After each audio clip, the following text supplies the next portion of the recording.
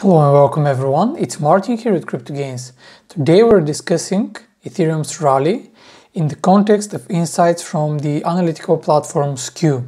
First of all, what we're observing on this chart is that the Ethereum market cap as a percentage of the Bitcoin market cap is rapidly approaching 50%.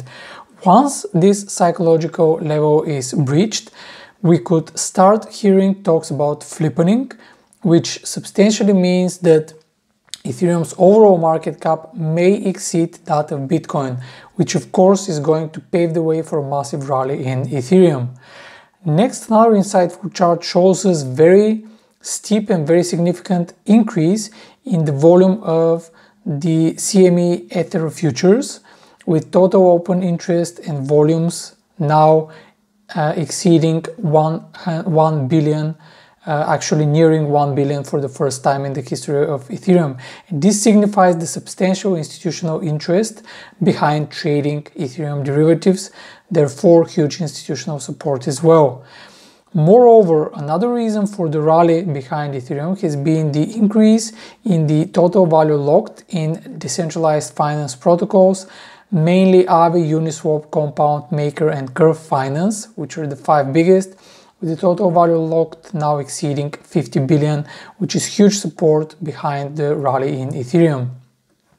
Additionally, what we can see on that chart is that the premium, the implied volatility spread between Ethereum and Bitcoin is also increasing, suggesting that traders at the moment expect more volatility in Ethereum compared to Bitcoin. And finally, here we can see a chart of how the different options prices and probabilities are positioned over the coming months. On the left hand side, here on the x-axis we have probability, and on the y-axis we have the different prices, and we can see that the market is anticipating 10% probability of Ethereum reaching 10,000 by the end of the year. And now, armed with these insights, let's move to the technical charts and see how you can trade them. Beginning with Bitcoin versus Tether, the pivot point is 55,300, and above that level there is a good opportunity to buy Bitcoin with the first target at 56,000 and then the next one at 57,000. Conversely, if we break below 55,300, we could be retesting the supports on the short side at 54,600 to as low as 53,500. And now let's take a look at Ethereum. The pivot point for Ethereum sits at 3,920. Above that level, long positions buying Ethereum with targets at 3,978 and 4,038, which are the nearest resistance areas. Conversely, a break below 3,920 will pave the way for opening short positions with targets at 3,850 and 3,800.